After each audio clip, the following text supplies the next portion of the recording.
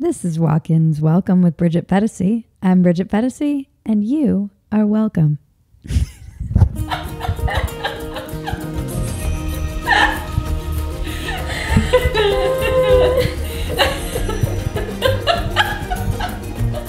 You know the drill. Please subscribe, rate, comment, share, reach out, tell your friends, send smoke signals, whatever. We love your feedback and we want to hear from you. Our sponsors this week are Freshly and Calm. Freshly is amazing. They offer chef-made, nutrient-packed, delicious meals delivered fresh to your door. Go to freshly.com/walkin for $40 off your first 2 orders. For listeners of the show, Calm is offering a special limited time promotion of 40% off a Calm premium subscription at calm.com/walkin. This week on the podcast, I sit down with my friend and brilliant writer, Nancy Rommelman. She's a journalist who writes for Reason, Newsweek, The Wall Street Journal, and other publications. Her latest book is To the Bridge, a true story of motherhood and murder. She is the co-founder of Paloma Media, subscribe to their YouTube channel, and writes the Substack Make More Pie. Subscribe to that too. We have a very just free-flowing conversation because we're friends, so you might feel like you're out to lunch with a bunch of buddies, and I hope that that's how you feel. I'm with Nancy Rommelman, everybody. Welcome to Walk-Ins. Welcome. Bridget, thank you. Another one who I feel is way overdue on this podcast. Yeah, but we ate dinner together, at least like in person, even during the whole pandemic. We got to know each other a little bit, which was super nice. I feel like most of my friends haven't been on. It's funny. I mean, I'd love to get, Bethany Mandel is a good friend of mine, and I just haven't had her on yet. I feel like a lot of my real life friends I haven't had on yet, and they're really interesting. Well, she's a little busy, with her 5 children and another one on the way. Yeah, and the pandemic. And homeschooling, we're going to 5 kids. Yeah, yes, it's no problem. Come on, Bethany, get it together. Get on Bridget's show. She would too. She would. So tell us just a little bit about who you are. I know most of my audience is familiar with you and your work. And I just did my little PHETASY.com workout with the ladies, and they all said to say hi. They love you. They're really excited. Hi, everyone. Who am I? I am a journalist and an author. I'm originally from New York City, from Brooklyn. Went out to LA as a young adult, had a baby, became a journalist, wrote for LA Weekly and tons of other places, moved up to Portland in 2004. Kept doing journalism up there, and wrote a book that came out a couple of years ago called To the Bridge, a true story of motherhood and murder. Go get that, please, on Amazon. And then came back to New York, which I always knew I would do at some point in 2019, late 2019, and am here. But last year, when all the MAGA riots, as Matt Welch has named them, started in Portland, I went back and started reporting for Reason magazine, and wrote 14 stories covering what was going on the ground there. And I have a big feature dropping, which I think we're going to be talking about. It's out. Oh my God, that's right. It's out. Called We're in the Future. We are in the future. You look amazing for in the future. The Dream of the 90s died in Portland. I'm very happy to be reporting on this story for Reason, which I think is one of the few places in the country that's actually interested in not sort of reporting with a mission. They're sort of interested in what's going on. And that's the way I like to write stories. So I feel super lucky to be reporting for them. And actually just today, I decided I think I'm going to buy a car next month and drive around the country and do some more reporting, including from Portland. So stay tuned. Yeah. Well, I'll pick you up. Yeah. There we go. Road trip together. Yeah. I my husband won't. I was like, can we get an RV? And he's like, absolutely not. I'm not going to be in an RV, but I do have to drive like Oklahoma. I mean, maybe I'll just like swing through LA and we'll just drive up the 5. There we go. Well, if I'm still here, I might be closer. I might be closer to the middle. Where? Oh, to the middle of the country? Yeah, I don't know where yet, but I'm not long for Los Angeles. I keep saying that. Gee, but Bridget, why? Why on earth? What could possibly be going wrong in California?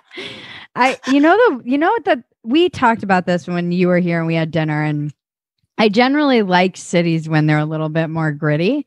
I actually was like, oh, LA's been a little too shiny. but this is a little too gritty, and it seems like it's only getting worse and more dangerous. And so as conditions escalate, I don't really have enough. And I was talking to my aunt and uncle who are in a different tax bracket than me.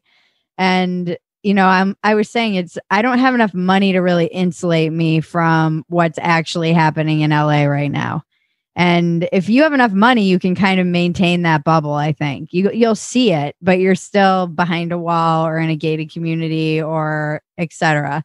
But I'm still, working class. And so I don't even really feel safe walking my dog. So when you say what's happening in LA, I'm here in New York City, and obviously I look at all the inanity. I saw part of Gavin Newsom's press conference from a couple days ago, and I don't pay a whole lot of attention to him because I don't live in LA anymore. But I listened to 5 minutes, and I'm not saying this to try to be like cynical or funny or anything. I did not hear one syllable of authenticity come out of it. And I was like, how did his hair get him this far? And who are you holding hostage now? So when you say what's going on in LA, like, you don't have school-age children, but obviously we have a lot of friends that are suffering and not be able to go outside, and people's businesses not being able to open, which we've seen in a lot of places, but I think California more than any place. So for you personally, how do you feel? What's going on that your lifestyle is just like, I can't do this anymore, or I won't do this anymore? I did my taxes. That's one thing. I have a small business. I walk out my door and I see filth everywhere on the streets, in the streets. I don't feel safe walking my dog. At least every time I go out, I have to divert or go some other way because there's something crazy. It's just drastically changed. I've been here long enough I drive around and everything's boarded up, closed down. Downtown Santa Monica it's depressing. It's basically open air mental ward down in Santa Monica now. It's wild. Venice is basically an encampment. I mean, I don't know how anyone paying the taxes who is a homeowner in LA is rationalizing this to themselves, because it feels like decisions were made, and I'm fine with helping the homeless. I'm fine with helping anybody in need. I just don't think that that should come at the expense of every single other person. And it does seem like I keep describing it as feeling like I'm in a city that's on hospice. It feels like when I moved here, it was vibrant. You couldn't get a place. There was this upsurge of creative energy. You had to be ready to put money down. There were tons of young people. It was still affordable for young people relative to San Francisco and New York. And now it's insanely, I'm really not sure. There's a part of me that's convinced that tech does this wherever it goes, because tech destroyed San Francisco. It seems like it destroyed Seattle. I'm not really sure what happened in Portland, but tech has definitely moved into LA in the past 5 years, and it exacerbates the wealth inequality in a city.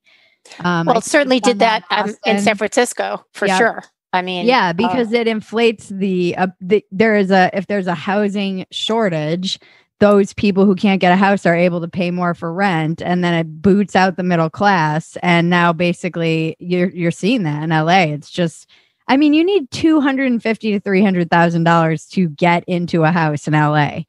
That's at least down payment. At least, I mean, who has that other than like trust fund babies, people in tech, and people who made smart decisions from the time that they were 18 years old.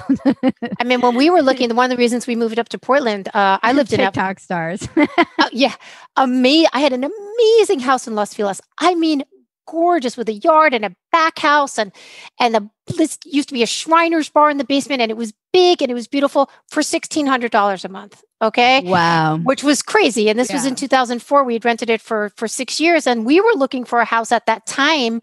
And houses then for us were like $600,000. I mean, I'm a freelance journalist. My husband was a contractor, but this was like right before when they were throwing money at people. We had this realtor, we called him the Golden Ferret. And he would look at us and he'd be like, I can get you into a house for $800,000 with no money down. And I'm like, are you high? And people were like, it was like they'd all been infected and bitten by zombies. They were like, I'm going to buy this house. We saw a house in Silver Lake that literally had no floor. It had been burnt through because bums had been living there. And he's like, you better snap this up fast because this will be gone by the end of the day because the money was so cheap. And I remember saying to my husband, I was like, this is not going to last. Right. There's no way that this can last because you can't give people that make $47,000 a year an $800,000 loan.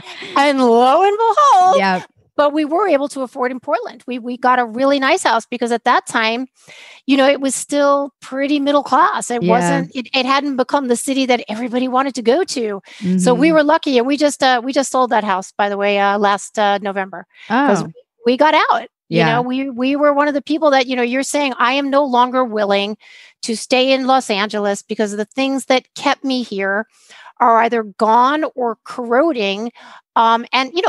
Obviously, Bridget, cities, they will revivify. Not all. Sometimes a city will, like Pompeii or something. I don't know. It'll be a long time before it comes back. Cities will come back. Of course. Los Angeles will come back. Portland will come back. But in the meantime, people that, the kind of creative capital and brain trust stuff and money stuff. Sometimes people are like, you know what, I'm going to go do something else for a while because right now this is uncomfortable or disgusting, and I'm out. So it's just like Ayan Hirsi Ali and I were talking about. You broke the contract. The only reason I see government is necessary is to. What point is there if I don't feel safe in my own? In any city, you don't feel necessarily safe. I'm not saying you should feel safe wherever you go all the time. There's always danger, particularly if you're a woman, whether you're in the rural suburbs or anywhere. But just the level of filth and it's not the same city. I mean, it's the crime. Somebody got shot in their leg in Beverly Hills. They were getting mugged. Someone got mugged in the neighborhood down the street. They got stabbed. I mean, this is pretty common and happening more and more. And I pay too much money in taxes to have children who are vulnerable and falling behind, and minority kids and disabled kids and kids who are being abused, not in school for whatever frickin' reason. And I don't even have kids. I volunteered with kids who are down in the Watts area, kind of, more South Central area. And I don't know what these kids are doing because they went to this program after school and that's where they had tutors and their parents were both working. I don't know you hear these stories from teachers, like 30% of their classes aren't logging in. And we pay an exorbitant amount of money in taxes in California. My state taxes were almost as much as my federal taxes this year.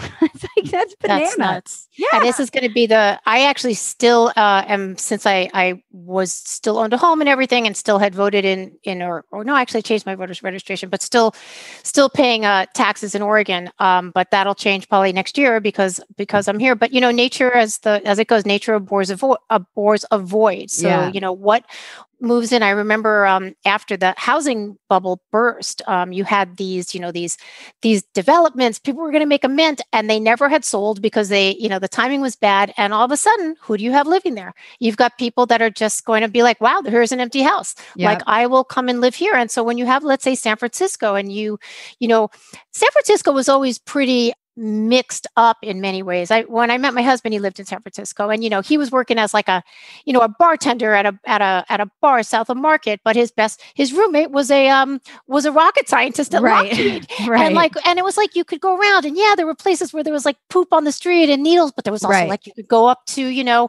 wherever, and you go to go get. It was like, really, I kind of, not that I like poop on the street, but I like a city that's mixed up, right? Yeah. You want to have a lot of different neighborhoods, a lot of different kinds of people. That's the kind of good friction, and it keeps things in tension because you've got enough people on either side. But then, you get tech that moves in, and the stuff on South of Market where he used to be, which was like just nuts, is now these incredible $1 million condos. So clearly those folks have to move out, except some of them can't go anywhere. So they're kind of like on the edges. Oh, well, then those people flee the condos, and you've just got downtown Portland. also looks the way you're saying Santa Monica looks. I mean, downtown Portland, literally, I was there. Actually, whoa, this was even pre the pandemic. It was Christmas time, 2019. And things were just kind of going in the shitter. And I was walking around downtown and I was like, literally like 30% of the businesses were boarded over. Now that's not normal. That is just not normal. So this is pre-pandemic, pre-George Floyd.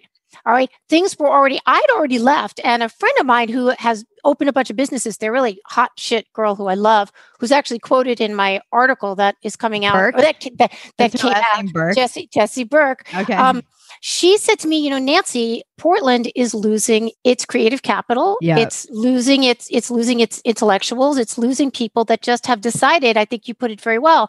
The contract was broken. Not just the contract that we might have with the government. Like, hi, could you pick up the garbage? Because my garbage and water bill in Portland was like insane. Yeah. Okay. It was so high.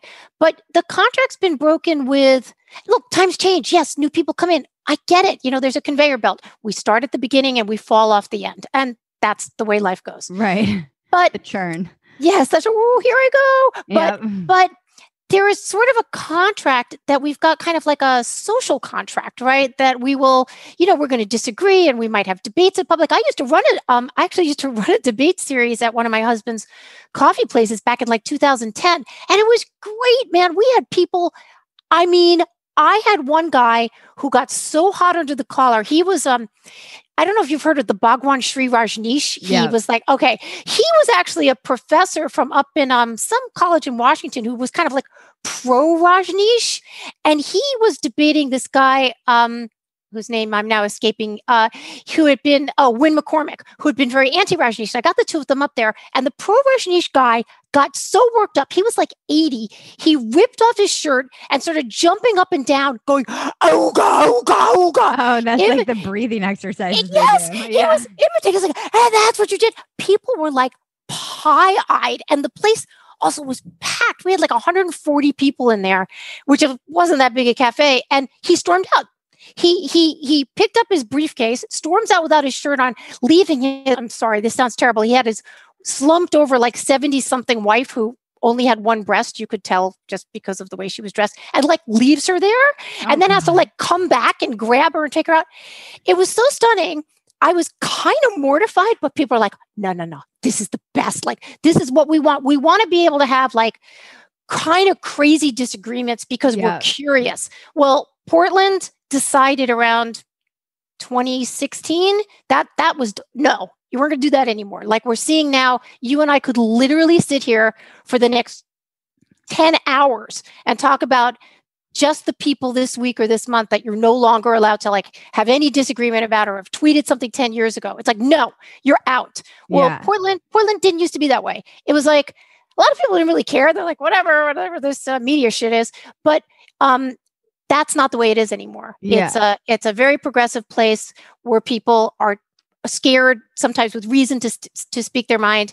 And it's also become sort of a dangerous place in some ways because of the defunding of the police, not in most areas, but in some areas. I wrote about that this morning. So yeah, you break the social contract in a city, people are going to be like, I want to go where I can do my work. Okay, I'm a journalist who writes about sensitive subjects. I got to be able to a place where I can do that without being afraid that, they're going to come and throw shit on my doorstep or run my husband's business out of business. Like I can't do that. So I came to a place where in New York where there's tons of people and they're like, yeah, do your thing, Nancy. So. And that is what they did to your husband's business, correct? Yeah, because, you're not allowed to, you're whatever. That's a whole nother story, which I got to tell you, I'm kind of bored by because it's just like, you know what? It's like, here, go ahead, look up any of these campaigns. You know what happened. Exactly. And so here we are. So, and you know what? And we're still standing and happy. And he's over in La Paz, like sitting by the pool in the sunshine. And I'm getting to write about what I want to write about. Yeah. So there you go. Yeah. I think that out of those, this podcast in particular is about grit and resilience. And I think those weird moments in life where your hand is forced a bit in ways. I was just talking about this where my kind of worlds collided. I was teaching yoga and I was working with kids who had autism, and that was Wow. kind of my grind while I was also writing. And then I started doing stand-up comedy, and I had Phetasy. Bridget. And I started my first stand-up comedy routine was all about my porn addiction. And I was like, oh, well, I was using my stage name, Bridget Phetasy, and I was like, and my worlds absolutely collided. And it was horrible at the time. I mean, it brought me to my knees in many ways. And it was a very painful moment in my life, and publicly painful. The school like slandered me, and these kids who I just adored. It was awful. And I ended up, it forced me to choose. I kind of had feet in two worlds, and I was like, all right, I guess I'm gonna just go wait tables and write and do obviously I have to like choose a lane. I can't be like and so it did. It forced me to really commit in a way to and find I think that you and I are similar in that you'll figure out a way. You'll reinvent yourself. One thing that I have noticed, since leaving Portland, and also really, really since the pandemic, is that I don't know what it is. I guess I just plugged into it, but the amount of opportunity there is absolutely nuts. Like every day I'm getting up and like, oh, this person wants to do this thing. Or, oh my God, I could do this. I told you right before we got on here, I've got a little, I've told you about it. I love your list. Oh, I gotta ask for your listeners. So guys, go over to YouTube and plug in Paloma Media NYC and go become a subscriber. Will you? It's free. And I'm trying to get to 1,000 subscribers here. And I'm about at 600. So, because once you get there and you got some hours, you got a lot more latitude to do a lot more stuff. But anyway, Matt Welch and I threw this up there, and it's like, oh, and now I can do this. Oh, and now I can go in Clubhouse. Oh, and now I can Substack. Oh, and now this person wants, oh, you saw me here, and now I can do this. It's actually never ending. Yeah. If you plug into that, or you can say like, I've been defeated by the little bitches and I'm never going to be able to do anything ever again. Or I could be like super bitter and sour and yell a lot. It's like, why? It's like, so there's so much cool stuff to do, including right before I got on here, trying to figure out the green screen and the lights. And I've got dish towels hanging over the lights. And it's like, well, so what? Fun. Yeah. So what? I'm going to put out content tonight. I got my editor from Newsweek is coming over. We're going to sit there and talk about some shit. And it's like, you just do it. Yeah. And I find that has been an interesting, the things that you couldn't do during the pandemic. And I mean, I guess this holds true for all eternity, but the things you couldn't do in the pandemic, it's like, okay, but what can I do? Right. And that's fun. And is the new way. So it is. Yeah. It's interesting that I've always seen this amount of opportunity, particularly with the internet. It just seemed to level the playing field and remove so many of the gatekeepers. And I read a book, The Rise of the Creative Class, years ago. I think it came out in 2005 or 2006, predicting exactly this moment where it was just, but this is, this kind of goes back to the piece that came out this week that you have, where there's so much destruction. And I know that destruction is part of the creative process, but this seems different to me. It doesn't seem like creative destruction. It seems like destruction almost purposely with no real, it seems like pointless destruction. It seems like misdirected creative energy. I'm like, trying to do something or make something or anything. I mean, I don't understand, one of the lines in your piece that really cracked me up was, and you're just a brilliant writer. I love reading you. Thank you. You're one of those writers where I'm like, why do I bother writing? Oh, hush now. Hush. I had to look up 4 words to be. Whoa. Do you remember what they were? I do. Okay. some of them I was like, what's that? Like twee? I had never heard that. I'd either heard it or I didn't know what it was. Twee is a hard word to use too. It is a hard word to use. It's like, you got to be careful. There are some words I think that should never be used, like jejune. Do you know that word? Oh, it's just a horrible word. It's not even pretty. Frisson. Frison's actually a good word. It's like, a good word. It sounds like what it is. Like, ooh, right? Yeah. Onomatopoeia. Yeah. And there was another one that I was really impressed with. It was the last term you used. In Medea Race? Yeah, I just didn't Okay. know how I was like, You I would never know, know how to use this. I don't know, a couple of years ago, like you've been writing for a long time, you have something of an education and you realize like, I don't know anything about Latin. And you're just like, and then you start reading stuff over and over and you're like, oh, I get it. And you can use it when it makes Yeah. sense, Yeah. Yeah, I think those are the three that jumped out at me. There might have been one more. And then anyway, the quote was when you were talking about the kid, you said, we've tried for 20 years to do, you're quoting a kid, we've tried for Yeah. 20 years to do it another way. It hasn't worked. Nothing changes except with violence, says the boy who is maybe 22. Then he flips me the bird. Yeah. Okay. So these two were so and in the Reason piece, so I actually had them in one of the pieces in Reason. They looked very he looked like the actor Benedict Cumberbatch. Like a trust fund kid? No. They were complete readies no, I mean I don't know this for sure, but like they were both quite tall and willowy, and he looked like Benedict Cumberbatch, but of course they're covered in black, and she was very, sort of had like those like that English rose complexion, because I don't think she had her mask over her face. They were so unbelievably snotty, like snotty of the kind of kids you knew in high school who were like, it's interesting. I knew I went to a kind of ritzy private school in Brooklyn. Most everybody was kind of bohemian, their parents, whatever, but there were definitely like the families that were like, oh, really super waspy. Mm-hmm. It's only later that you find out that like the mother in the family was a chronic alcoholic. Yeah, exactly. You realize what a little dick you were for being mean to these people. But anyway, they were super, super snotty. And the thing about a lot of these kids in Portland, I've written this, I mean, a godzillion times, they know how to break things. They don't yet know how to build things. Yeah. And I just was looking back because I'm doing some writing about in this whole arena. Shocking. And I was looking back at the head of, is it Coinbase or Bitcoin? I guess it's Coinbase. I can't remember his name. And he put out something to, actually I can find it. He put out something to his employees and said, look, we're not here to discuss politics every day. We're here actually to work. And so, where is it? Yes, the head of Coinbase. And he basically puts and he said, look, and if you don't want to be here because it's more important to you to figure out, like, did something happen and should we have some more equity and this and that? He's like, that's fine. You're totally allowed to do that, but we can't do that on work hours and we're not going to do it. And if you want, I will buy you out. I will buy your contract. And 60 people took it. Oh, wow. And my whole thing about like, my husband's business getting, put out of business and all this, and people that want to put other people's businesses out of business or they want somebody else's job. I'm like, okay, go build something. Right. I'm actually not even being sarcastic or snotty. I'm interested in seeing what they could build. Here's the problem. Here's the problem though.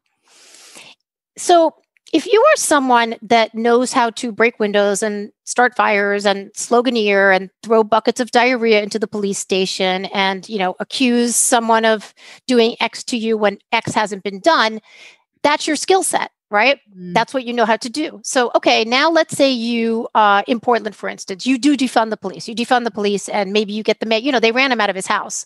The mayor, they protested so long in front of his house, he finally moved. So let's say you get your way. All these people that you say are keeping you down or keeping other people down. Okay. What have you built? Right. What can you build when your skill set is throwing buckets of diarrhea? Right. Like, what do if you play soccer all the time, you're going to be a good soccer player. Right. You're not going to be able to sing at the Metropolitan Opera House. Right. So anybody that is, we can go back to a recent story, and this isn't really exact, but I know you covered the Donald McNeil Jr. situation at the New York Times, and they, the more activist staff in there, they complained about him. They didn't like that he'd used the N-word back in context 2 years ago. They wanted it re-examined, and this, and within 8 days he was gone. Right. And I was like, okay. I mean, he was very good at his job, including having, covered AIDS in Africa and Zika and getting cancer drugs to people in South America. Like, he actually was like a good person trying to do good things. Good person. That's a judgment call. But he was a person trying to help other people in the world, like in actual life and death situations. Right. Okay. So he's gone. You're going to just step into his shoes? Is that how that works? You may want someone younger or of a different color. And that's fine, because that is the way the world will turn. But there is no reason to unceremoniously get these people out of the building, because what you know how to do is get people out of the building. Right. Why don't you go do a really, really amazing job as a journalist and have your work be so freaking good that the next time, Dean Baquet is having a meeting, they're like, Donald McNeil is 67. He's going to retire soon. And you know what? I think we got to really think about getting Bridget Phetasy in there, because she has been proving herself to be an exemplary employee who's been fun to work with and has brought great things to the Times. That's how I want to see things happen. And that is not what we're seeing. And that's unfortunate. And I am interested to see what happens to, let's say, the New York Times when their decision-making process is to get rid of people that the activist class no longer wants around. Yeah, Nick had some thoughts on that. He thinks that it's actually good. He basically thinks that they'll... Nick. I know, my friends are like, classic libertarian, like everyone can have their own bubble and their own media empire, and it's great. But that's basically, he feels like they'll keep becoming more and more extreme. They'll cater more and more to the people who are subscribing, because like all of us, he's on a subscriber model, they're on a subscriber model, and the other people will go other places, and he actually thinks it's fine. Well, I actually don't have a problem with that at all. I mean, if a place is going to put itself out of, okay, I'm not saying the New York Times is going to put itself out of business, but I've said this before on other podcasts. The Times was kind of in hot water financially before, Trump came around, and then they had all these anger subscribers and blah, blah, blah, blah, blah. And they were feeding the anger every day, more and more outrage, blah, blah, blah. We love it. Okay. So now it's kind of, you cannot like what Joe Biden is doing, but it's pretty hard to get up the same kind of head of steam that people got at Trump, because they're different personalities. All right. So let's say you have, I'll be conservative. Let's say you have 5% attrition of subscriber base, because I don't really feel like paying for the New York Times anymore in paper or even digital form, because I don't feel that same need. I don't have that itch that I need scratched anymore. Well, you know what? 5% is a lot. And let's add to that maybe you're not going to be attracting the new readers, because they don't really care as much about you. I have one friend that said, I'd like to open the sports pages and kind of read what's going on with the Jets or the Giants or the Mets, as opposed to just like, trans issues on soccer in high school in Ohio. It's like, I might want to know what's happening in my hometown here. Right. So at a certain point, sure, go other places. But for me, maybe just as a New Yorker, or maybe I'm sentimental, or maybe because the Times still does some of those kick-ass journalism around in terms of certain stories. I've read two stories in the past month that brought me to my freaking knees. One was reporting on people, like the deaths of old people with Alzheimer's in nursing homes, and how they were trying to understand. The guy who they gave him a cutout of his wife so he could talk to her because she couldn't visit anymore, but then he started trying to feed her. Bridget, it was incredible. Yeah, they still do amazing journalism. They still can. And okay, so all right, I'm sure Nick is willing to lose that because someone else will do it. And of course, I'm actually fine with that. But in the meantime, watching the bloodshed is, it's kind of, I feel like it's beneath the Times. I really do. But I look at how most people who have the subscriber model, I see it with even friends online. The more controversy they have around their Twitter page or their site, it drives subscribers. So I remember realizing this a long time ago. So I kicked the incel hornet nest once, and it was bad. Like never again. I don't know. I thought it was there are certain fights that I was like, oh, that was really dumb of me and actually kind of dangerous, because although I think most are pretty harmless, it only takes really one. Yeah. Harmless. And it was horrible. And I had to go off Twitter and deactivate my account. And there was a lot of stuff. And, one of the problems with when this happens is like the FBI and the freaking police will be like, don't even talk about it. Or draw attention to it. So, but it drove so many subscribers to me because they saw what was happening. And I was like, I understand why people do this. I understand why people say stupid things they probably don't even mean because they know that it will drive people to subscribe to them when they're a victim. But this is the culture that I rage against. So Absolutely. as much I can't give into it, as much as people are like, I didn't know that happened to you. I didn't know that this other thing happened to you. I didn't know you got dragged by this community. I'm like, because I don't draw attention to it because I can't make that my business model. It goes against everything that I believe and that I'm trying to, like, that whole dumb idea of being the change you want to see in the world. That is part of the problem, that kind of model. And it's so tempting. It's so tempting. So the whole thing that got my husband's business in trouble was a little podcast I had with Leah McSweeney, who's now on the Real Housewives of New York. And she's a dear friend and I love her. And we'd only done 5 episodes. And we were about the tech was shit. We were YouTubing. It was visual. I mean, it was just like awful, but it was fun. Like we were having fun and we were talking. We were trying to have some nuanced conversations about things. And we had literally after the 3rd episode aired, I think we had a total of 5,000 views. Okay. Which is like nothing, right? Right. Well, the controversy hit and we actually did wind up to get 2 more in the can. And immediately we had over 50,000 views. Right. Okay. Right. Don't go looking for it anyone. It's not online. I scrubbed it because I was asked to do that. And so I did it. I didn't care. I would have left them up there. But you don't want to wallow in that. Right. Like, I mean, can you imagine like, oh, I'm going to sit here in my sad, all these things that happened to me. And now everybody, let's all have like this party around this terrible thing that happened to me. I'm not saying that horrible things don't happen to people, but if you have the opportunity and the option, which often you do, to move on to more sunshiny places with interesting people doing interesting things, I think you should really do it. And if you get a little less fame because of that, well, that's okay. Yeah. Because you're going to be happy and you're going to be able to spread it to other people as opposed to being this font of misery, which there's so many other places better places to congregate than around that. What do you attribute like you said, they know how to kind of throw poo, and what do you think? I think about this a lot because I can be very hard on millennials and Gen Z. And is part of it like the boomers hanging on to power for too long and not opening up those places for people to go into? Or because I hear this like, oh, it's because they're clinging to power for too long. And I'm like, yeah, but you could still do other things.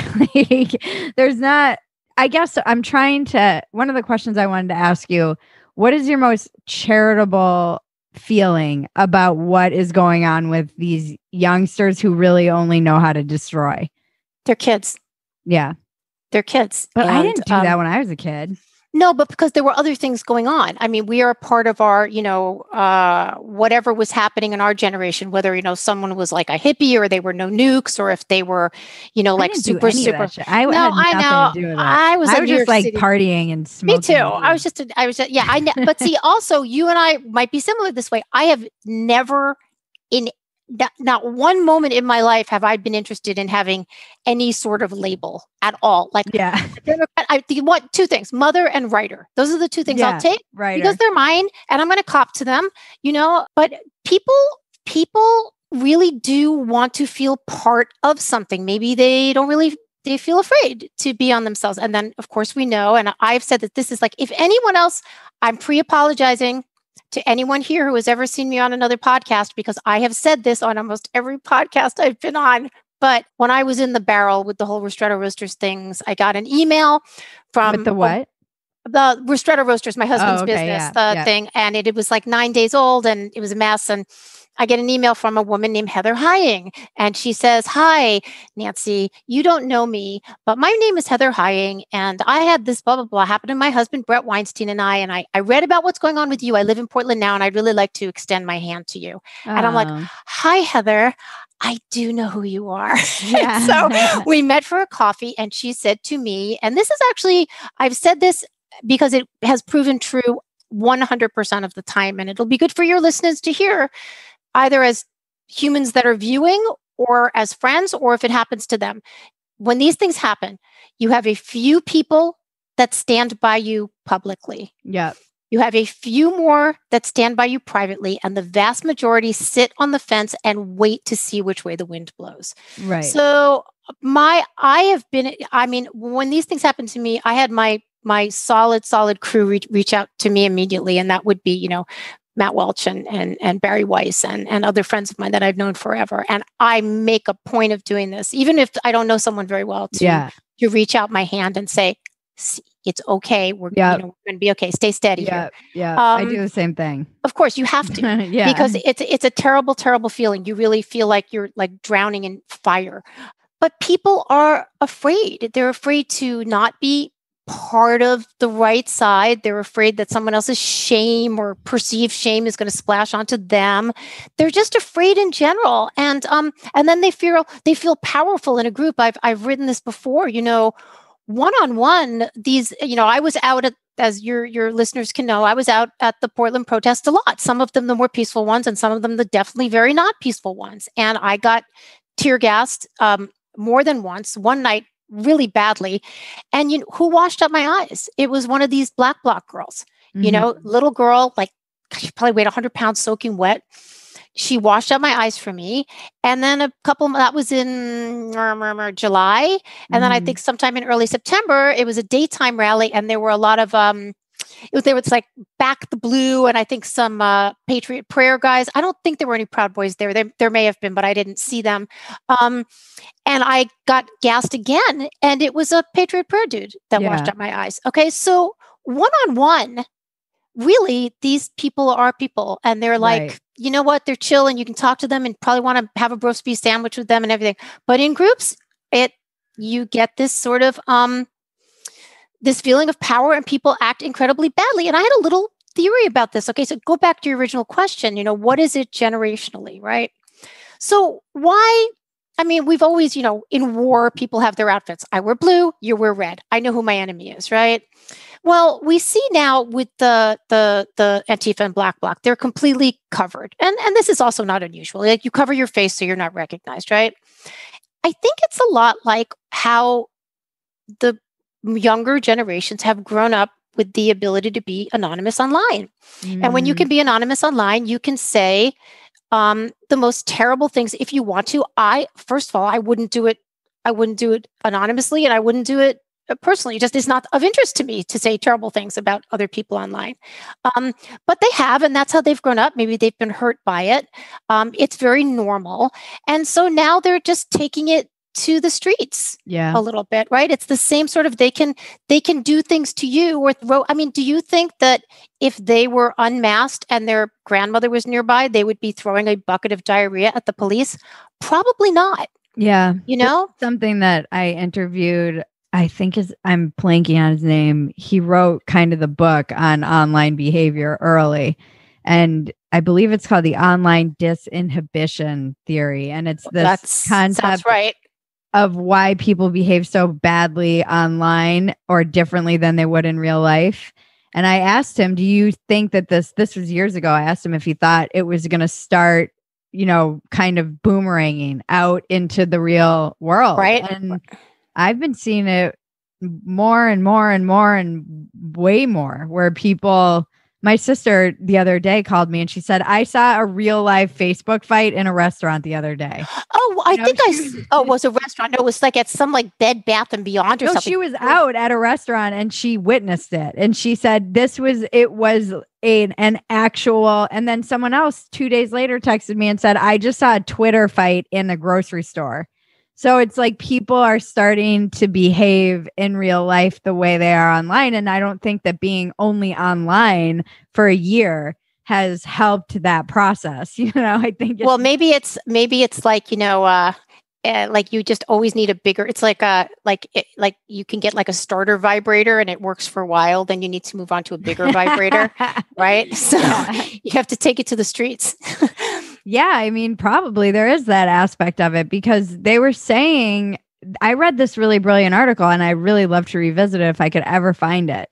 And it was all about how all of the couch activism and faux outrage, and this was before this past year, was rewiring our brains, because originally outrage was meant to instigate action. And it was all of this online outrage that we were seeing with no action. And so maybe it didn't rewire our brains. Maybe our brains were like, we need to move and go be active. I'd like to take a quick break so we can talk about our sponsor. We're all trying to get in shape and eat right. Many of us are trying to lose those quarantine pounds. And Freshly can help. Their delicious meals are designed by nutritionists and cooked by chefs, making it easier to eat better. And honestly, they have such good food. It's so rare and exciting to find food that is not only easy to throw in the microwave, but also is really good for you. And it makes it super fast and no excuses, because a lot of people will make excuses about why they can't food prep and why they can't do this and that. And Freshly takes all of that thinking and all of those excuses away.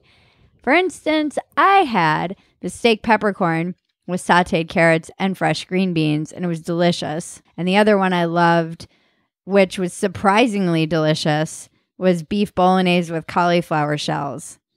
I didn't even notice that they were cauliflower shells. They tasted so good. Ordering is easy. Visit freshly.com and choose from over 30 delicious, satisfying, better-for-you meals like steak peppercorn, as I mentioned, one of my favorites, sausage baked penne, or their chicken pesto bowl. It can fit into your lifestyle with a variety of plans and meals to pick from that work for your dietary needs, preferences, tastes, and family size. Right now, Freshly is offering our listeners $40 off your first 2 orders when you go to freshly.com/walkin. Stop stressing about dinner. Go to freshly.com/walkin for $40 off your first 2 orders. That's freshly.com/walkin for $40 off your first 2 orders. You know, it's interesting. I remember being like, this is when I was a kid, like in grade school, and it might have been on like an IQ test or something. I don't know. There were 2 pictures, drawings. No, they might have been photos, actually. And there was one like super red-faced man, like screaming, ah! And then there was one guy, very still, but with a stern, sort of like a Timothy McVeigh looking kind of character. And it said, which of these 2 characters is more dangerous? And it was the guy on the right. Yeah. The Timothy McVeigh. Yeah. And I kind of knew that as a kid. It's like if someone's like spouting and screaming, they're actually not really the danger to you. The person that's plotting is the dangerous person. And when I was in Portland, so I started reporting, you know, the protests got more and more violent, and they're still going on. And I get a lot of crap for calling them like protesters. I'm like, okay, guys, here's what we can do.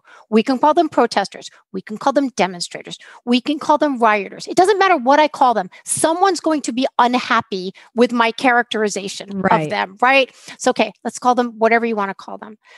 But I had been reading a book about the Baader-Meinhof gang in Germany, how we're like so disappointed in their parents for being Nazis. So they were going to right the world by like blowing people up, you know, because this is all how this works, right?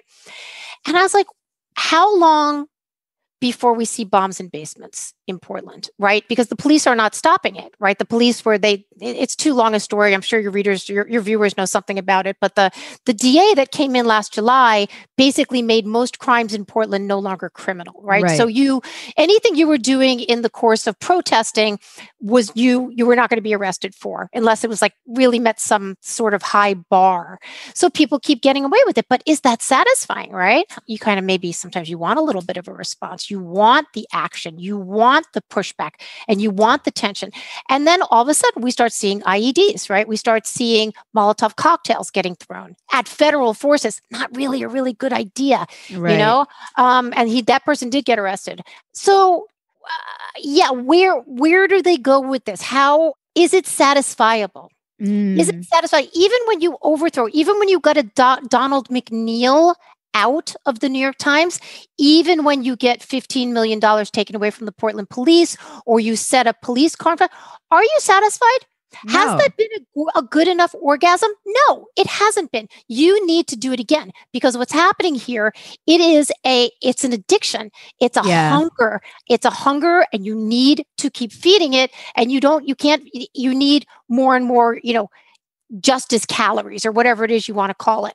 So we are, the conversation it's one conversation we all keep having, people that sort of are trying to write about this stuff in a broad way. It's like someone asked the other day in a clubhouse, where do you think you are? Where are we on the spectrum? Are we at the beginning? Are we in the middle, or at the end? Because this will pass. This too shall pass. Of course. And I thought we're a little past the middle, but I got some pushback on that. What do you think? That's a good question.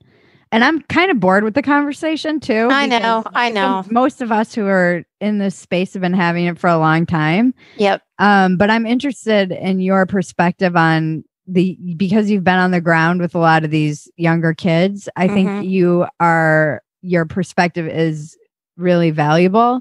And because you come from a more compassionate, kind of nuanced place, like you said, I think they're kids. And Jaron, my husband, read your piece, and he said when halfway through it, he was like, this is just meaning making. He's like, they've just found meaning in this and identity and purpose. Yes. And yes. That's dangerous. Because it's like you said, you have to keep feeding that meaning. And he's like, I just want to go hug them all because they couldn't make like beer or whatever. They didn't. Oh, I love your husband. And here's the thing, they can. And I will tell you, so I have a young adult daughter, and she was raised in Portland, but she's lived in New York for 10 years. And we were back there. She was with me when I was reporting. She was hanging out with friends last summer. And one of her very dear friends, who I love, who was who lived with us for a while when she was in high school, and I know her very well. And she's pretty much of a Portland girl, not violent at all, but definitely would like go out and kind of like march and that kind of stuff. And they definitely had friends that were out there fucking shit up. Her and her fiance. I don't think they were, but they were adjacent, right? Right. And he worked at a bar, and so did she. And, Portland, just like every other city, has had their vicissitudes, like open, close, open, closed. And so finally, this one guy's bar was going to open, which was great. And he was pulling out one of the outdoor tables. And here comes the squad, the people that are marching downtown to fuck shit up. And they grab his table and they throw it. And he's like, guys, and they're like, basically, I'm misquoting, but it's like, if you're not with us, you're against us. Right. Okay. And so this girl and her fiance said, you know what we did after that at night? We went home and played Catan. Right. And I called them I think I put them in one of my pieces, the reluctant revolutionaries, right? Yeah. Because at first it's all kind of like fun and it's out there. We can't do anything else. It's COVID. Our jobs, our schools are closed. What are we going to do? We're out here. Yay, we're saving the world. We're making it better. And then it's like, nah. And also, oh my God, Bridget, when are they going to get bored of doing the same thing every night? Yeah. It's like, that's why I agree with your husband. It's like, I want to go up to them and say, guys, it's such a big world out there. Like really 200 nights in a row of breaking windows and setting fires. You can't be getting off on this anymore. Right. It's just, does it just like wear itself out? It's like in some ways I understand the instinct to kind of not push back, because in some ways that's, I feel like, what they're asking for. It's like a child tantruming when you just like let them tantrum until they fall asleep. That's right. My friend Ben says the woke go to sleep eventually.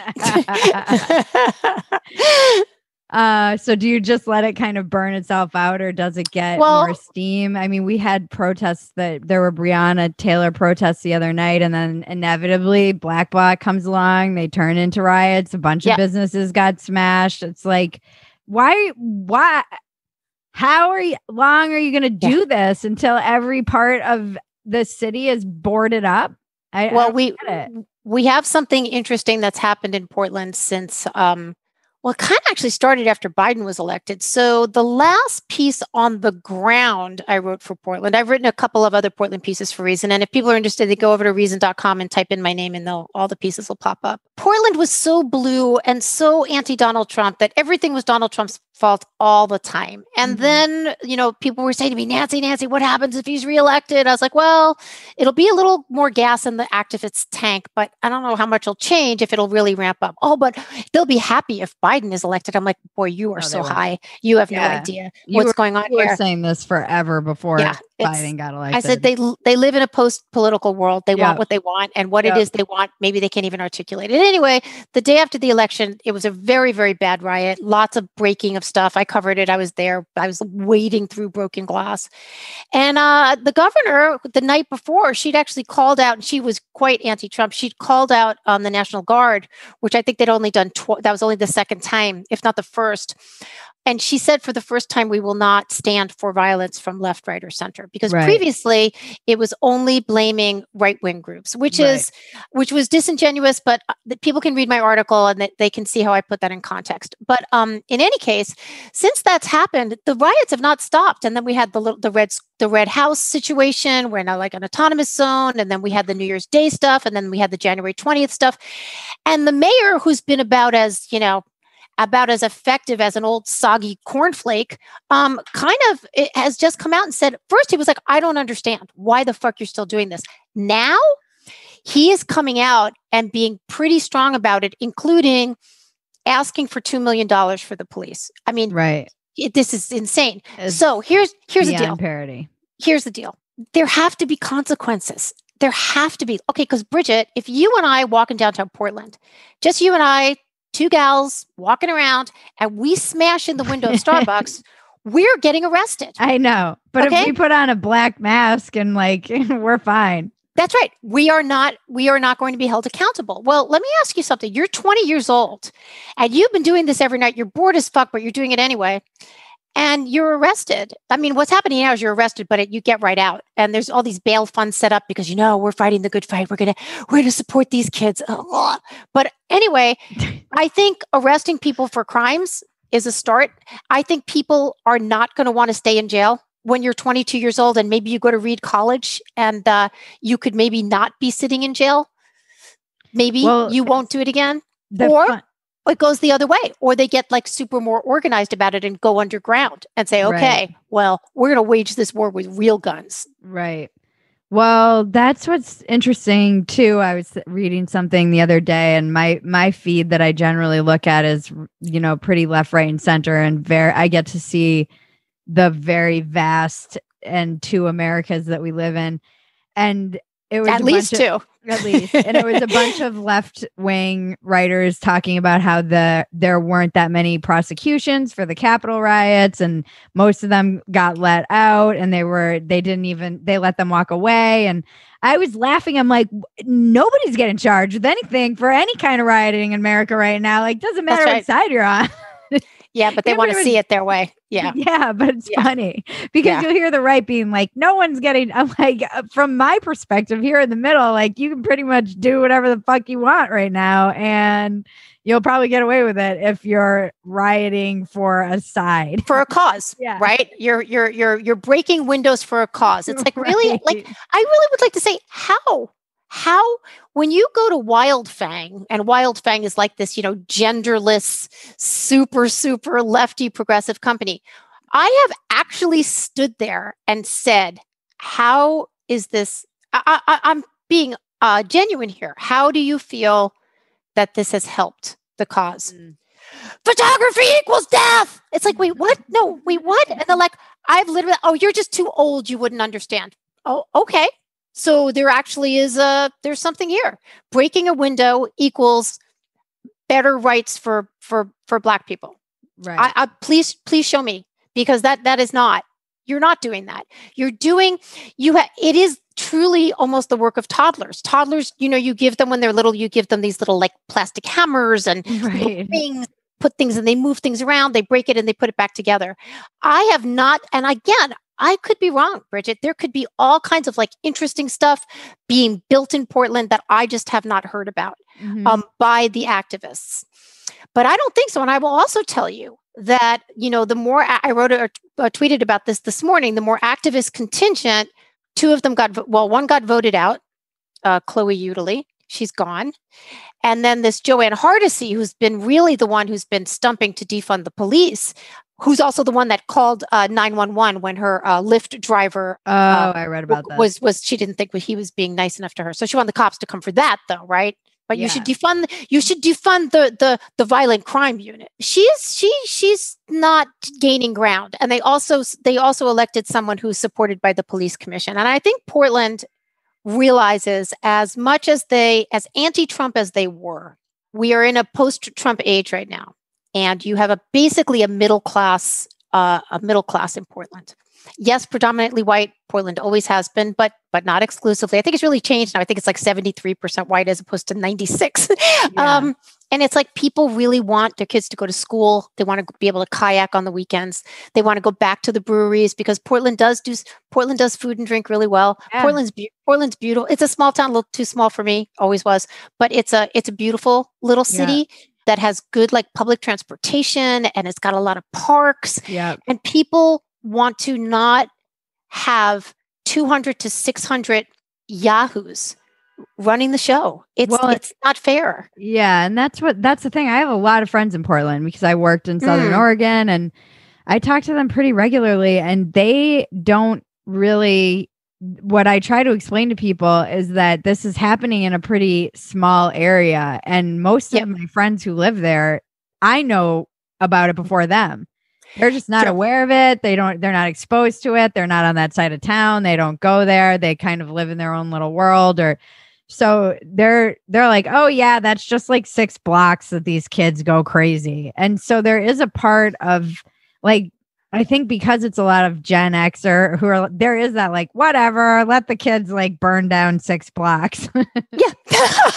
Unfortunately, those 6 blocks are downtown. Right. Okay? And downtown Portland is not downtown New York where it's, 800 blocks. It's, 60 square blocks total. And downtown looks like it's closed. Yeah. It's closed. And there's wires around everything, and it's dirty. And I think that's true. A lot of people have said to me, oh my God, I can't go to Portland. I was like, guys, look, it doesn't look like this everywhere. Right. But increasingly, it is in different pockets, including, and I've written ad nauseum about this, including, and I don't know if they're still doing this, so I should not speak about it. But the people marching through the streets and waking up residents at night with shining lights in their window because, as one of them told me, you're living your comfortable life and other people are uncomfortable, and we want you to be uncomfortable.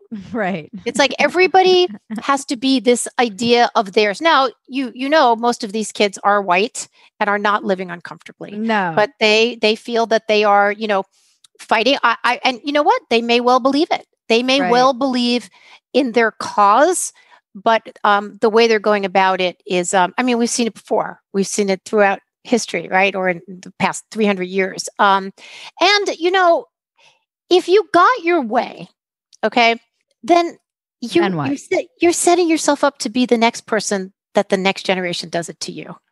Well, right. That's the problem with this is that every person you're seeing this right now with Teen Vogue. Oh my God. They became victims of their own ideology that they've been pushing. And that's the thing about this ideology that I find so Michael Malice and I were talking about this when I was on his podcast because he's Soviet Union and he's Russian, and he's like, it's so this idea of victimhood perpetually he's like, I'm so viscerally repelled by it. And I have the same kind of reaction to it of, okay. And I ask women in my life who are like, well, we're victims of the pain. I'm like, okay, say this is all true. Say, assume that all of this is true. Assume everything that you're saying is true. We live in by the way, I reject all these premises. We live in a systemically racist society. We are all under the heel of the patriarchy. Capitalism is only for rich people. Assume all of this is true. What are you going to do with your life? You still have to, okay, so what? I don't understand where you play that tape forward and that does you any good. I remember being 19 years old and being in rehab and having fucked up my entire life. And I had come from a really fucked up family and it didn't matter. There was a moment in rehab when I was like, okay, well, some of this wasn't my fault and I still have to build a life.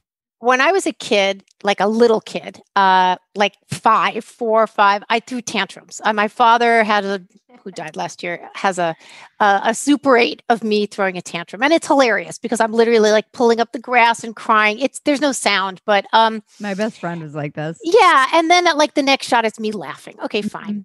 But I remember being very, very young and like kind of wanting bids for attention. Now you're very young, right? And so like, how do you get a bid for attention? Oh, my leg hurts. Oh, I have a stomach ache. Oh, I don't know. I missed my ride. I don't know. Like these little things that you make up, and they get you attention because look, if someone says to me, if you came up to me and say I broke my arm, I'd be like, oh my God, I'm so sorry. Let me help you. Let me make you, a grilled cheese sandwich or bandage your arm for you. And that gets you the attention you want. Well, if something really bad happens to you, and I know bad things have happened to you, and there have been some not great things that have happened to me, and maybe certainly someone I have like, I've told my husband about certain things, and because that's the person I needed to confide it and talk about it. But to carry that around in the world and then, make sure, keep it fresh, keep it shiny, or keep that scab open. Oh shit, The scab's closing up. Hold on. Now that the door's closed, let me scratch that scab off so that it stays nice and fresh, so that I can make sure that people will continue to respond to this open sore of mine, but privately and quietly, I'm going to keep it open. Well, I find this to be truly sad and without imagination. I find it the opposite of courageous because it's a big world and there's many, many more things to do. And I find it manipulative. Yeah. And I also don't want to blame anybody for my problems. Now, again, okay, let's back up. I have enough money. I'm middle class. I'm not sick. I'm white. I'm attractive. So I have some advantages that other people don't. That is for sure. But there's plenty of people with fewer advantages than me that have done a whole lot fucking better than me. So how'd that happen? Okay. Yeah. How'd that happen? Yeah. I just don't necessarily think that the disconcerting attitude of bringing everybody down instead of lifting each other up is crabs in a barrel. Yeah, it's not good. That's like our whole society. And I was thinking about this the other day. It's so natural. You see this naturally happening in groups anyway, but to see it kind of on the societal level that's where I'm not sure. I worry about the young people a lot. I worry about the young men because I've heard from so many of them. I really worry about the young women because I feel like they're being fed this bullshit that they're powerless victims. Like, it's a weird paradox to be growing up as a young woman. And I can't imagine with the media that they ingest, the constant being online, and then you're being told that you're under the boot of the patriarchy and this is a patriarchal system of oppression while Cardi B is dancing at the Grammys. Like, that paradox is, how do you even make sense of that cognitive dissonance if you're a young woman? That messaging is so crazy to me. I have a child who's a young adult, and so funny. I'll like say to her, her name's Tava. I'm like, oh my God, Tava. I'll read her the latest thing, like whether it's like a Teen Vogue, or she was the one that sent me the whole thing about Dr. Seuss the other day.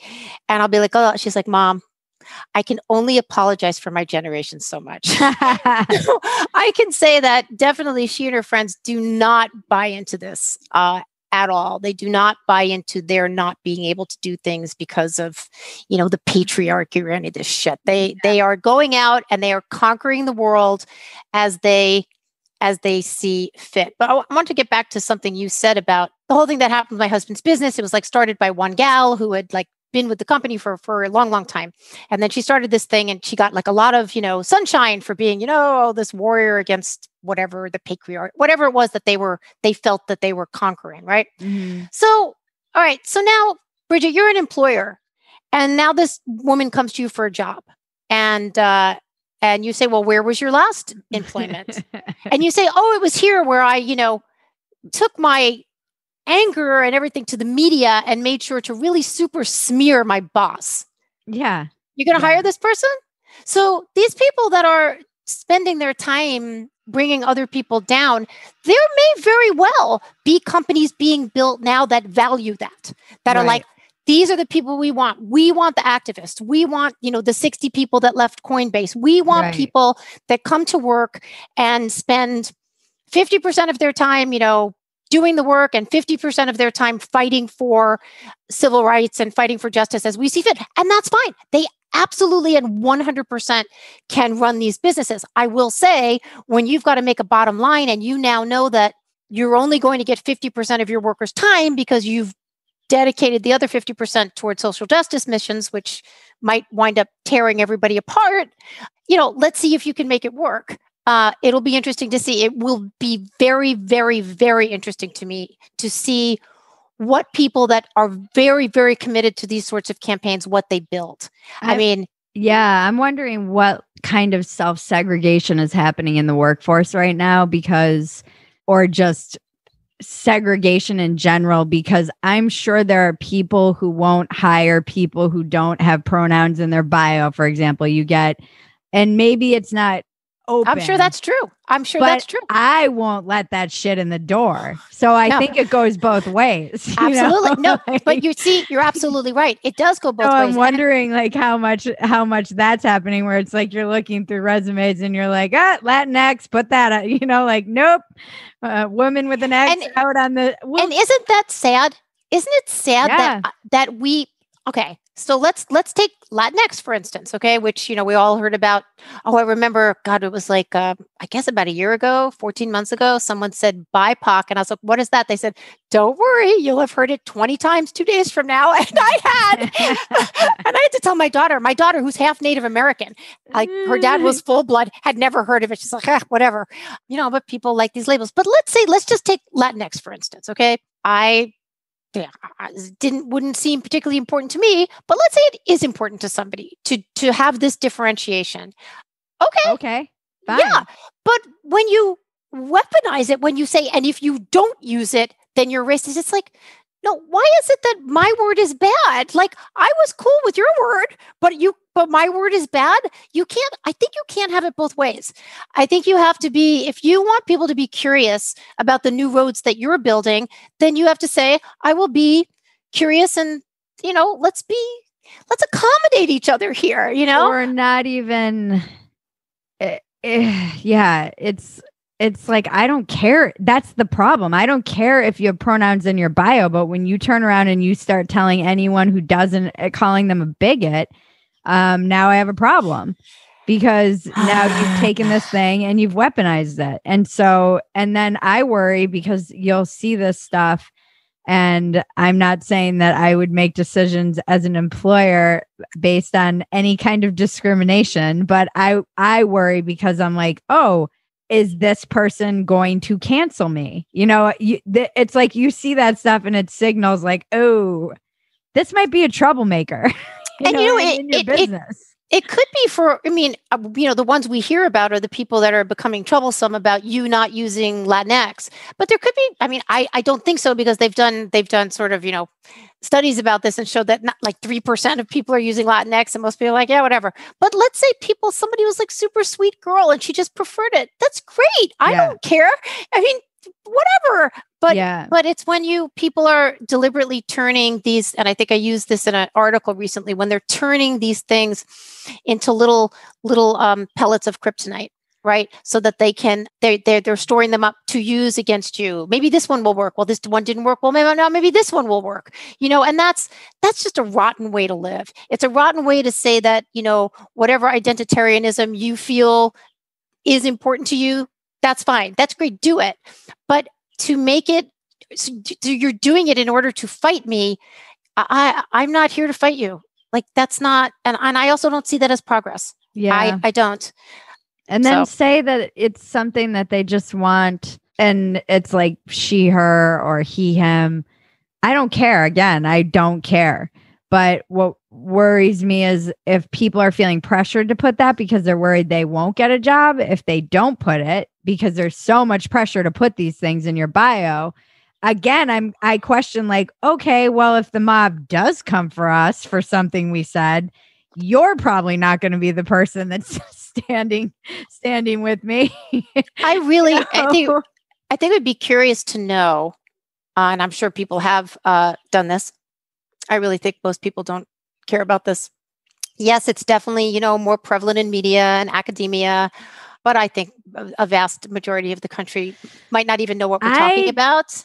I don't know, because you have a lot of you and I talked about this. You got a ton of people that are not like, I'm media, I'm New York City. I'm like the terrible person here. I'm not in the bubble. I hear from mostly like corporate, many of my followers, most of my audience, I would say, is quote unquote flyover country, which I love. Yeah. And I also think they work in corporations. They work at schools. I have a lot of and so I'm hearing about the trainings that they have to go to constantly.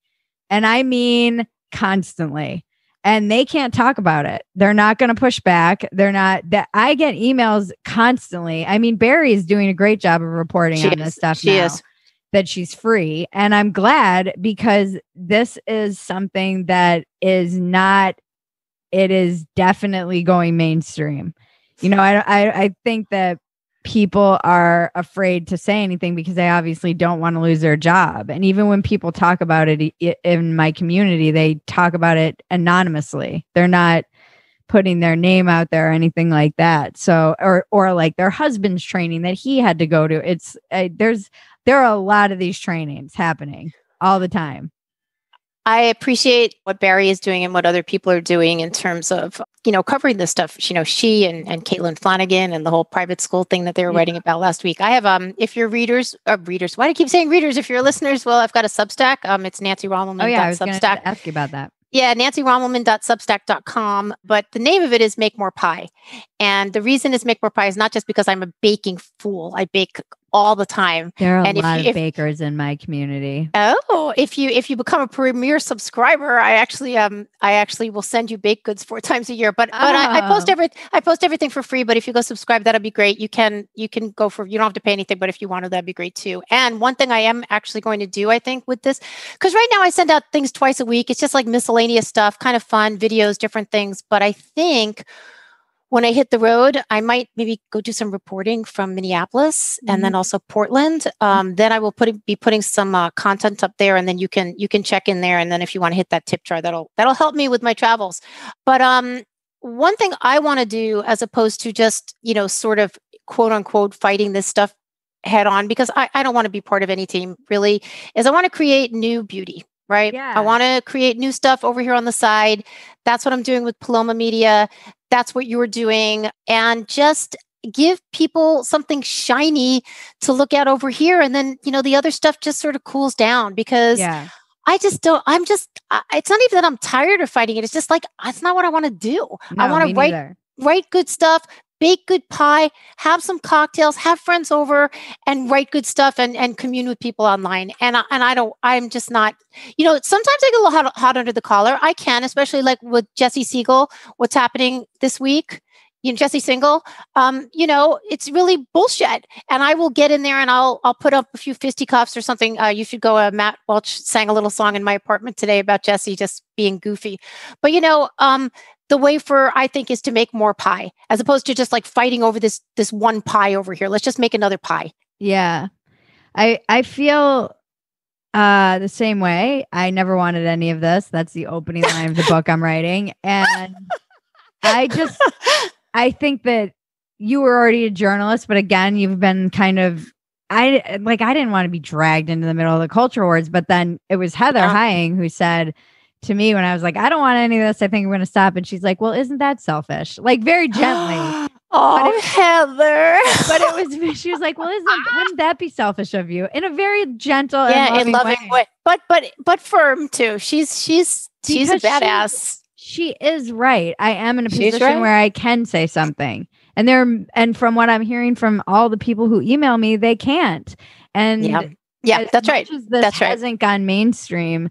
these conversations help people when they experience it, or they're suddenly trying to play catch up. And I have to remember that. I have to remember that even though I live and breathe this stuff, somebody might find this podcast between you and I after they have been called out of a Facebook mommy group because they said something wrong and not really fully understand what's going on, and find some kind of relief in knowing that they're not alone, that there are resources, that there's people out there who have been through this, that they're, that there's a whole community of people who are pushing back that they might not have even been aware of. And so I try to, Glenn Beck gave me great advice when I went and did his podcast. He said, all the emails you get from people thanking you, because the one thing I hear over and over again is thank you. I don't feel alone and I don't feel crazy. Because I think when you are in this weird state, which we're in America,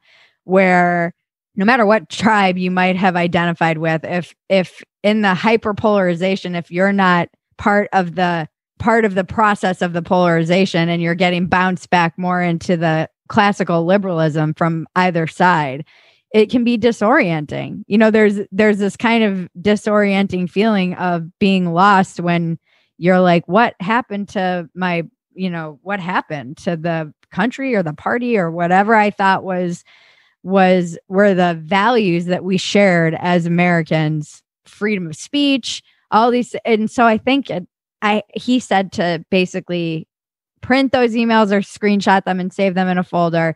And then on days when I was like, why am I doing this? I want to quit, to read them and remember that it's not about me. I actually, you forget, like, I don't think of myself as some big person or anything like that at all. And then you get the DMs, because I keep my DMs open because of journalism, or you get an email because they find me through my website. But especially weirdly on Facebook, which I'm not really on very often at all. But that's where people do congregate. I've gotten, after the whole thing with my husband's business, I got hundreds and hundreds of messages there saying, thank you for saying the things that I haven't felt that I could say. Yeah. Or now more directly on Twitter, because I'm, a Twitter addict like we all are. Honestly, I should have named this podcast "All of My Friends Are Twitter Addicts." That's right. Well, I'm here. I will get those messages saying, because for me, and I think for you too, it would be way harder not to speak up for me. Like I don't have a trouble. My next tattoo should be never shutting up. Like I just can't. It's like, I don't understand how people don't speak up about this stuff. And I try to craft it well. I don't just like blather it out there. And people say, please keep talking. And I'm like, you don't have to worry, baby, because I will keep talking. And so you're absolutely right. Like, we're not all the same. Like, I can't play basketball, but I like to watch other people play basketball. Yeah. Right. So they can go do that, and I'll keep doing what I do. And, it's not my job to make people happy. It's my job to do my best. And, I'd like to take a quick break so we can talk about our sponsor. Getting a good night's sleep can be hard to come by. We're overcaffeinated, addicted to our screens, and living in an overstimulating world, to say the least. When you run on too little sleep, it can take a serious toll on your mental and physical health. That's why we're excited to partner with Calm, the mental fitness app designed to help you relieve anxiety and improve your sleep. And if you go to calm.com/walkin, you'll get a limited time offer of 40% off a Calm premium subscription, which includes hundreds of hours of programming. I listen to the sleep stories in the day because I love how soothing they are. So sometimes if I'm just feeling spazzy and like I'm moving too fast and I need to slow down and I don't feel like sitting there and trying to meditate, I feel like these sleep stories, you don't have to just use them at night. They're awesome. And I often fall asleep listening to them and I want to actually hear them. For instance, my obsession this week is The Glass Maker of Murano. And it's a journey through time to Renaissance Venice. And you discover the secrets of ancient artisans. But I love it because it's so soothing, talking about the whole process of glass making. This is what I do now. It's my dirty secret. I listen to sleep stories in the middle of the day. For listeners of the show, Calm is offering a special limited time promotion of 40% off a Calm premium subscription at calm.com/walkin. That's 40% off unlimited access to Calm's entire library, and new content is added every week. Get started today at calm.com/walkin. That's calm.com/walkin. So before we wrap up, I do want to ask you selfishly, because I am not as disciplined as you, and also just my community is a lot of writers. What is your writing process? Well, I don't like really have one. I tend to get up in the morning and make a cup of coffee and sit down and start kind of reading articles like who's been up before me, what's been posted here. And then like weirdly, I start like, my brain starts going and I start, doing a tweet thread. I will have assignments. Like right now I'm a little behind on assignments, but they always get done. Sometimes in a tear, sometimes I'm really super slow. I'm starting a big, long feature for someone, a new publication I've never written for. I'm going to have to let them know, like, dude, I'm slow.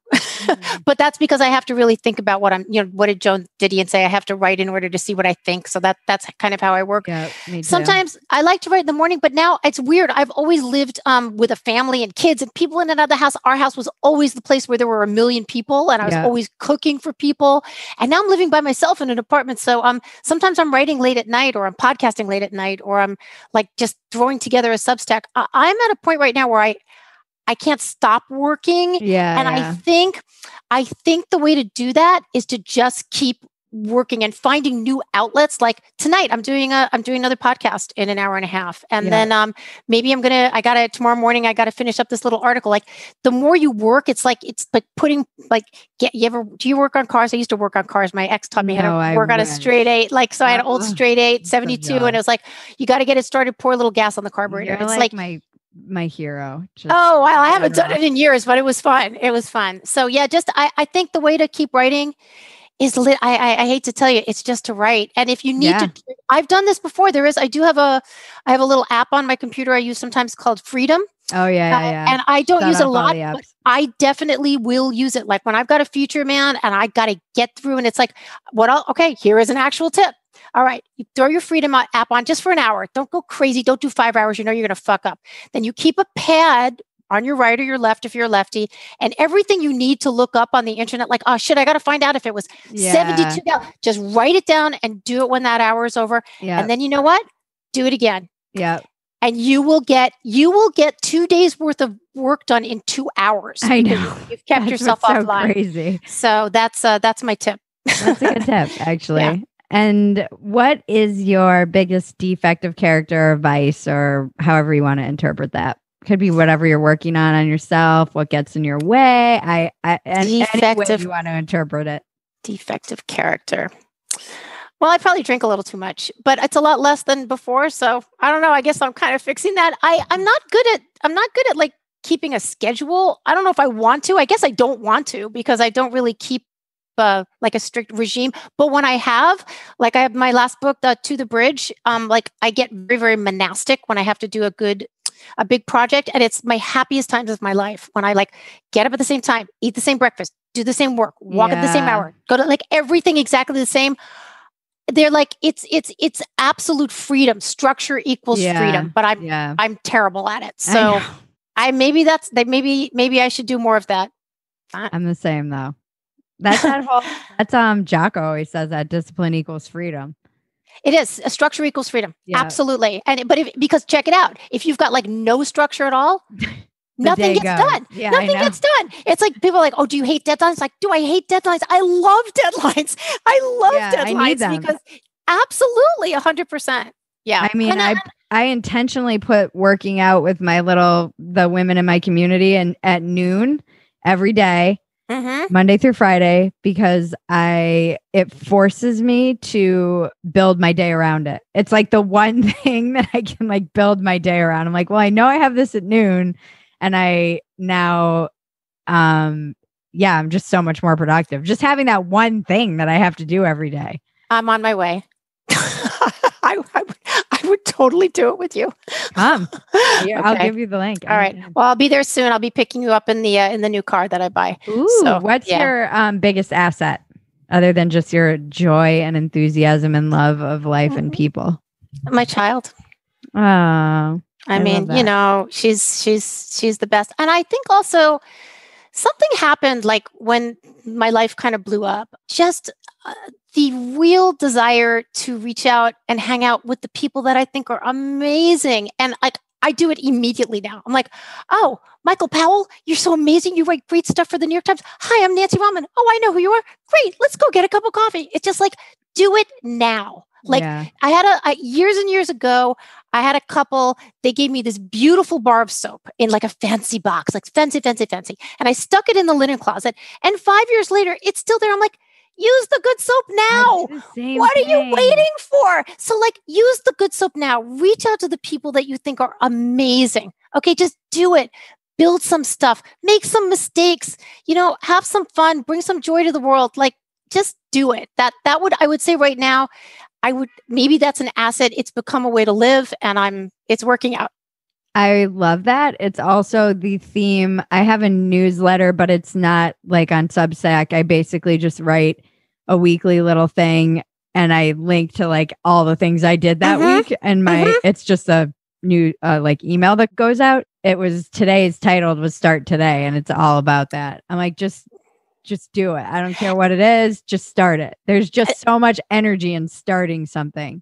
And also give it away. I do that too with my newsletter. It's like if you read something great, if you eat something great, if you heard a freaking song that made you like dance around in your socks, give it away because that people love it. It's so nourishing. So yes, give it all away. You said something to me when we were at dinner that really stuck with me actually about just the creative force belongs to everybody and how there's, you know, this kind of sense of ownership. Like if you take a recipe and then make it better and do another thing with it, like take it and go do something. Take it. I always found it because I'm a big cook. I'm like, I always found it so weird. Like you can't give away recipes.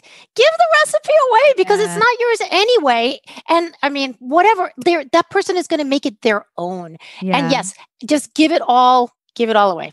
I love that. I love you. I love you too. I'm so grateful for you in my life. And I'm grateful that I hopefully expose you to a whole bunch of people who never get hear you in conversation. And I hope they go find all your work. Where can we find you, your work?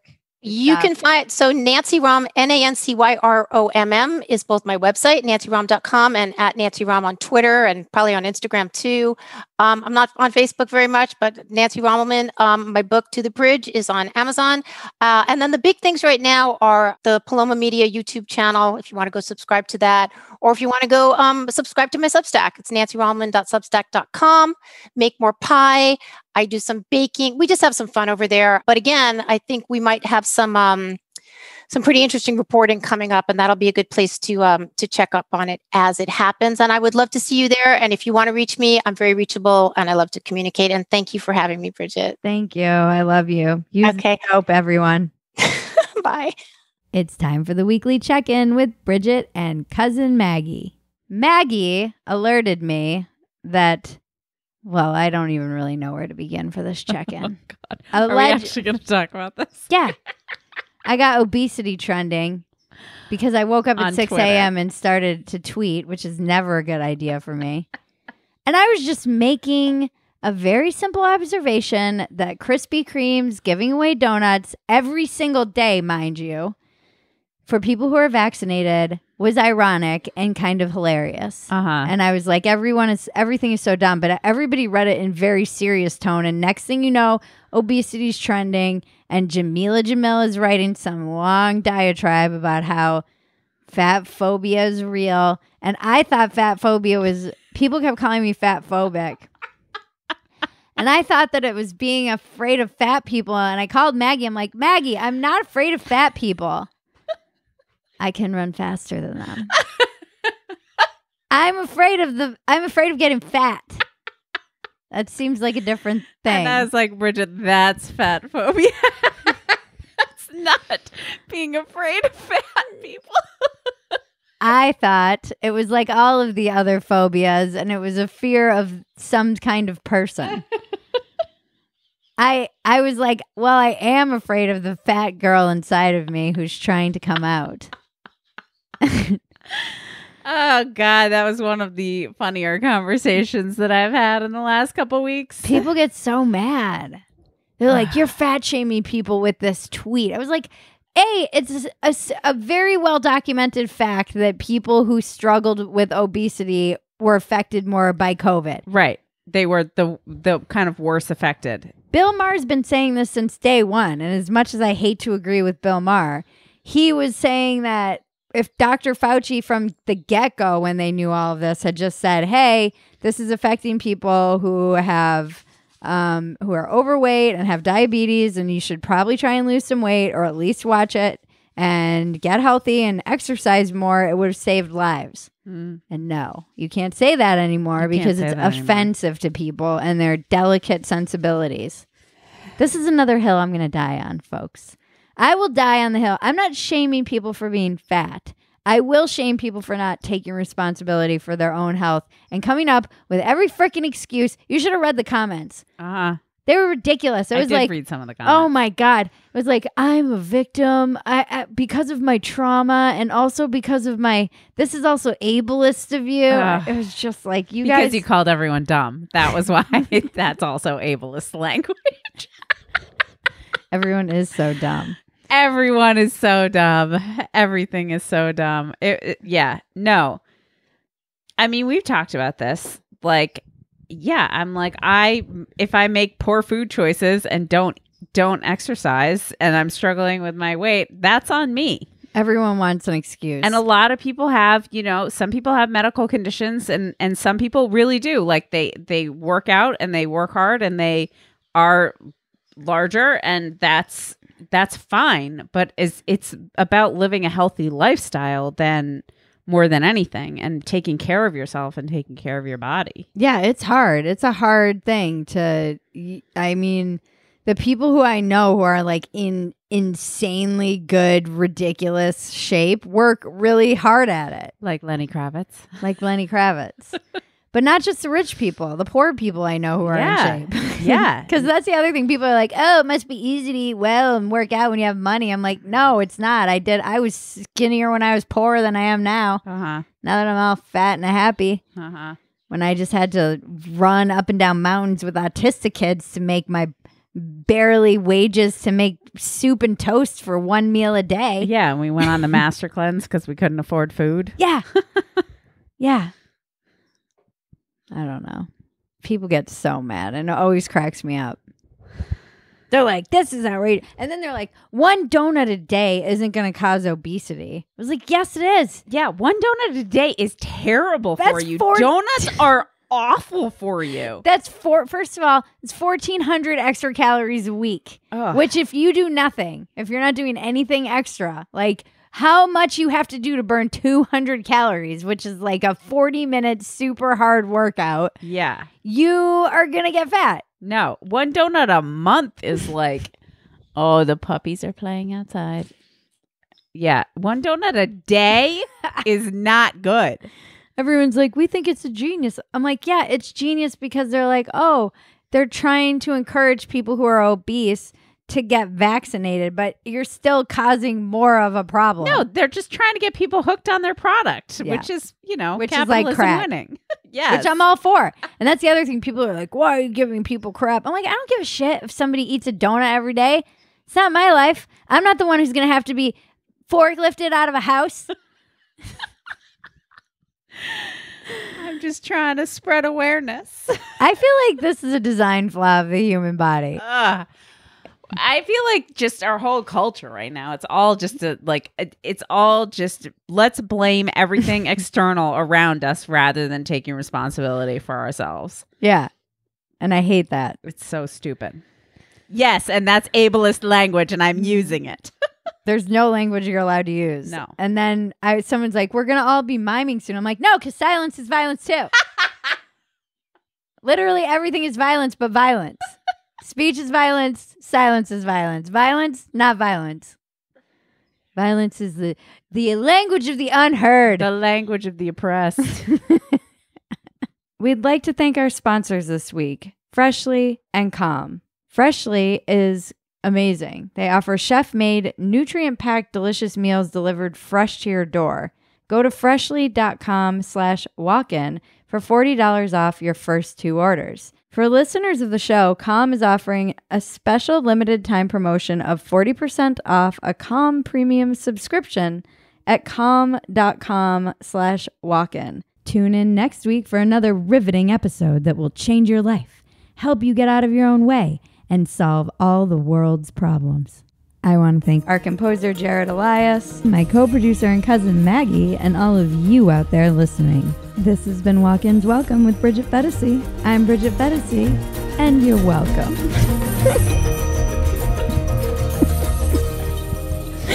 It's the dumbest line.